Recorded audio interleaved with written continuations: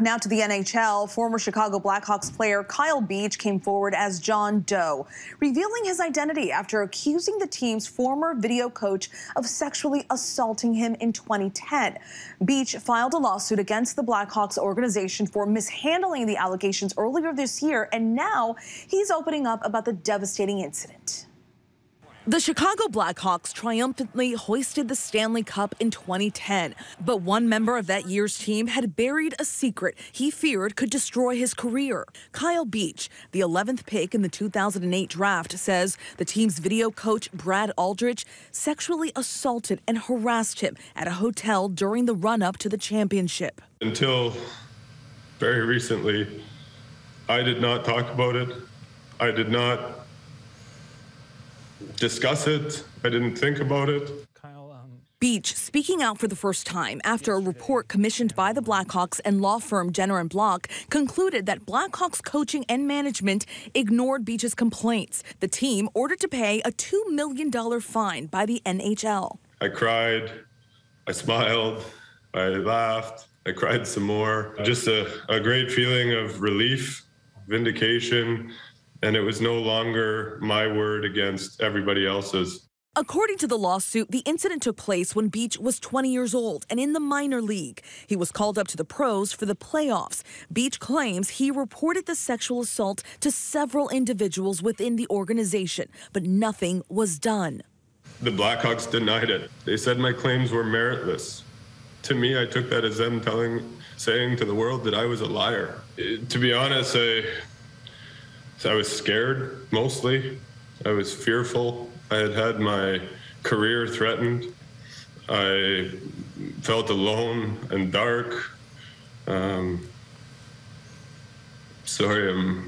It's tough to recall these moments. I think mostly I felt like I was alone and there was nothing I could do and nobody I could turn to for help. Following the investigation's findings, the Blackhawks general manager promptly resigned. The organization releasing this statement overnight, the Blackhawks have implemented numerous changes and improvements within the organization, including hiring a new leadership team that is committed to winning championships while adhering to the highest ethical, professional, and athletic standards.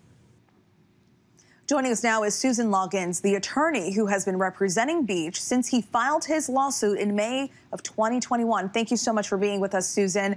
An investigation by the law firm Jenner & Block, commissioned by the Blackhawks, included the quote, nothing was done when Kyle told the organization's coaches and management about this alleged abuse. Kyle reiterated yesterday that the team's general manager at the time, Stan Bowman, and then head coach Joel Quenneville, along with other senior leaders, were aware that former video coach Brad Aldrich sexually assaulted and harassed him. Kyle also added that the Blackhawks, quote, denied his accusation and called his claims meritless. Susan, how can something like this happen?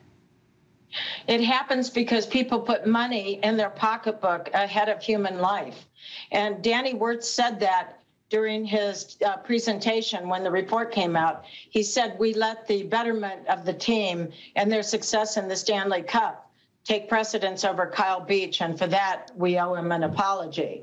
But the thing to keep in mind is that Kyle Beach has been living with us for 10 years, and the Blackhawks have really never done anything about it, and the reality is they still aren't.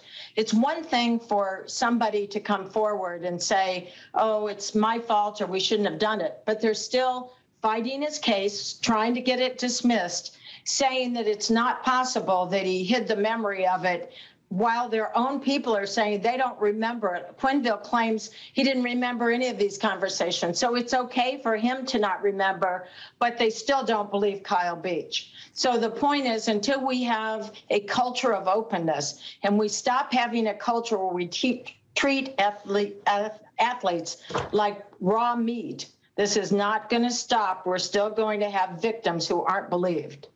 So, Susan, did the organization look at winning as a priority over the safety of their players? Absolutely, and they've admitted that. They said, right in the report, it states that they contemplated what to do, and the management decided that team chemistry would be bothered during the Stanley Cup playoff, so nothing should be done. That's one thing. They made Kyle Beach the victim of sexual assault, ride on planes, ride in transportation, have meals with the person that had just assailed him. But after that, instead of removing him from the scene and investigating him like they were required to do, they gave him the choice to resign and did no investigation whatsoever, and instead treated him like a hometown hero. They literally gave him the cup to take home to Houghton, Michigan, where the boy was assaulted by him because of this. But the point is, even though this morning the Blackhawks are still apologizing, they're still trying to dismiss the case. So we've got to stop saying, oh, okay, you said you're sorry, it's over. It's not over. We have to stop the culture of putting these athletes' life on the line and treating them like they're valueless so that a corporation can be worth $1 billion. The Blackhawks did release a statement saying they have, quote, implemented numerous changes and improvements within the organization, including hiring a new leadership team. Susan, what do you think of the team's response to these allegations since the lawsuit was filed? I think it's totally impersonal. We haven't heard one person. We haven't heard Stan Bowman. We haven't heard Quenneville. We haven't heard McIsaac. We haven't heard one person personally apologize for their role in things. We've heard statements like, we don't want the team to be distracted by what's going on. The whole thing is a question of minimizing what happened at Kyle Beach because they don't want to pay for it. It still boils down to the pocketbook. When are people going to step up to the plate and say, look, I'm hoping to have a fair resolution, but in the meantime, we're at fault, we're sorry, this destroyed you, and we are personally sorry for what happened. Again, all they're trying to do is dismiss this case. They just want to get out of this with as little as they can. They still don't want to take responsibility. We did hear from the Blackhawks CEO, Danny Wirtz. He said in a statement that he instructed the organization's lawyers to reach a, quote, fair resolution, saying he wants to, quote, engage in good faith efforts to fairly resolve these matters, to rectify the harm John Does have suffered to the extent possible. Susan, Danny, we understand, has also noted that he reached out to you and scheduled a call for next week to discuss the settlement. Do you agree with Wirtz, and do you believe that he's acting in good faith? So I never heard from Mr. Wirtz. I heard from the exact same lawyer that I contacted before we ever filed suit and told him what happened, asked them to investigate, and gave them an opportunity to discuss this before litigation. And they said, no, it didn't happen. That's the same group of people that want to discuss a fair settlement. I'll believe it when I see it. I hope it happens. Every case should be settled. It's good for the world, but I doubt it. And multiple Blackhawk players say they had no knowledge of the assault at the time. Susan, star Jonathan Toews saying in a press conference that his, quote, heart goes out to Kyle for what he dealt with and wishes the team could have, quote, done something differently, myself included. Now, how likely is it that the other players weren't aware of the incident, and what should they have done if they were aware? You know, I think every player on the organization was afraid of Brad Aldridge because he peddled his connection to management with all the players, especially the young ones. He told them that he had the inside track. He told them that he could ruin their career if he didn't get along with them. He told them he had that kind of power. And Aldridge's father worked for another NHL team, so there was every reason for them to believe that he did have power.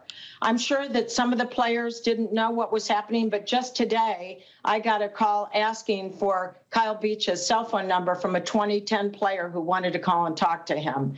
There is a sense of fairness that's creeping up in this case, and I'm anxious to see what happens if these players put their foot down and tell the Blackhawks management, we're not going to allow for one of our own to be treated like this. We need to stand up for one another.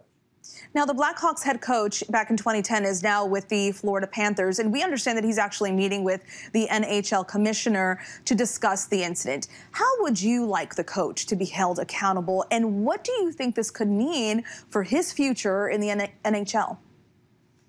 So I would like for him to treat Kyle Beach the way he's expecting to be treated. Kyle's a very forgiving person. He's one of the nicest people I've ever met. And so Quenneville claims that he doesn't remember all these things that it's been reported in the report occurred while he was there by numerous people. But yet, as I mentioned, they're claiming that Kyle should remember everything that happened to him, and it's not fair that he repressed his memory because it was so horrific. So I would like Kyle to be treated as equally as the way they want to be treated. And then I'd like to hear Quenneville come out and say, for whatever role he played in it, he's sorry, that it should have been handled differently. I'd like to see what should have happened to be stated by him. Well, it is good to see that Kyle Beach is receiving some support from the rest of the sports world. Susan Loggins, thank you so much for joining us today. Thank you. Hi, everyone. George Stephanopoulos here. Thanks for checking out the ABC News YouTube channel. If you'd like to get more videos, show highlights, and watch live event coverage, click on the right over here to subscribe to our channel. And don't forget to download the ABC News app for breaking news alerts. Thanks for watching.